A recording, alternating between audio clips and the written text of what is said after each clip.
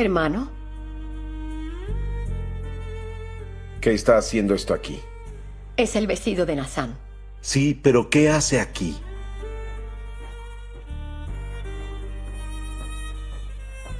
Yo saqué ese vestido aquí, papá.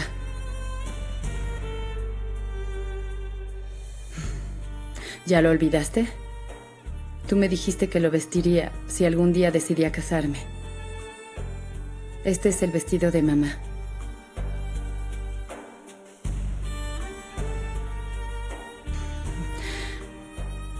Dijiste que aunque no pudiera vernos, estaría con nosotros en ese día tan especial.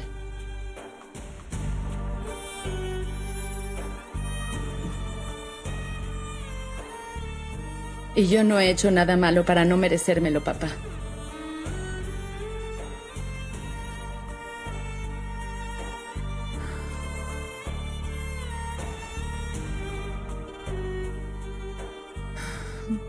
Macit tiene la fecha de la boda.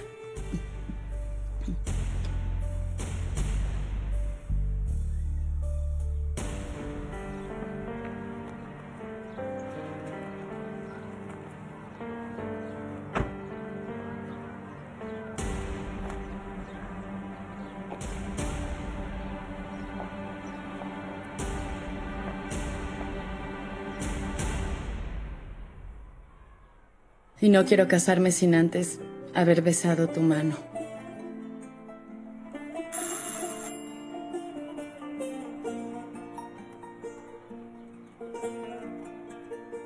¿No vas a decirme nada?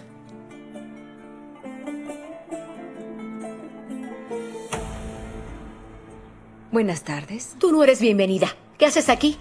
Gracias por invitarme a pasar, señora. Señor Faiz. Hermano, entró sin que la dejara. Es obvio que su hija vino a darle la feliz noticia, pero hay algo que yo le diré. Pelin, esta es mi casa y quiero que ya te vayas. ¿Por qué? A menos que tengas miedo de que tu padre escuche lo que voy a decirle. Pelin, largo. Señor Faiz, su hija Neriman, mi prima, está a punto de casarse con el hombre que es mi prometido. No fue suficiente después del escándalo. No le bastó que todo el mundo hablara de ella, ni que por su culpa nuestra compañía estuviera casi en la quiebra. Y todavía sigue teniendo el descaro. Basta, Pelin. Suficiente. Si vienes hacia mi casa, no tengo por qué escucharte. Así que voy a pedirte que te vayas ahora mismo. Señor Faiz. Tú eres la única que tiene el descaro de entrar a mi casa sin mi permiso. Por lo tanto, no te autorizo venir a hablarme así. Y a mi hija tampoco. No te escucharemos. Suficiente. Y ni siquiera te atrevas a hablar mal de mi hija en su casa.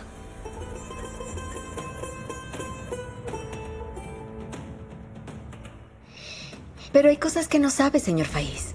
De hecho, hay muchas cosas que ni tú ni tu familia saben tampoco. Por ejemplo, lo que significa ser pobre. Por eso piensan que pueden hacer lo que quieran. Y no se dan cuenta de que solo disfrazan su arrogancia. Y eso no van a cambiarlo. Ustedes piensan que pueden entrar a la casa de un hombre sin su permiso y tratar de enseñarle cosas. Y ni siquiera pueden aprender cosas solos. Es obvio que ustedes están vacíos. Y puedo notarlo porque no conocen la bondad. Anda, hija. No eres bienvenida en esta casa.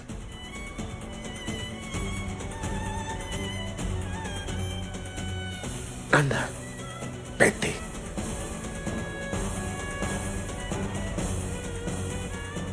Yo nunca voy a escuchar a una persona con tanta falta de moral, ¿entiendes? Como tú.